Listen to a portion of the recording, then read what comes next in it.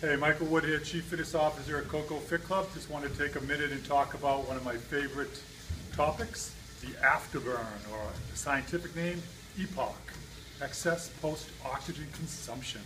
This is really important for you at Koko because everything that we do on the strength and cardio side, if you're doing the right intensity, and that's the key word, it has to be intense, at least intermediate or the advanced workouts will do, but you'll burn extra calories on the strength as well as the cardio when we're doing interval-based cardio and some challenging strength workout. We're going to burn more calories in the workout, and if that intensity is correct, you'll burn more calories post-workout.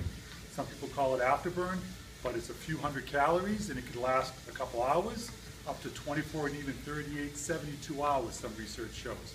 So when you're trying to do your strength and cardio, think afterburn or EPOC and get the most out of your workout.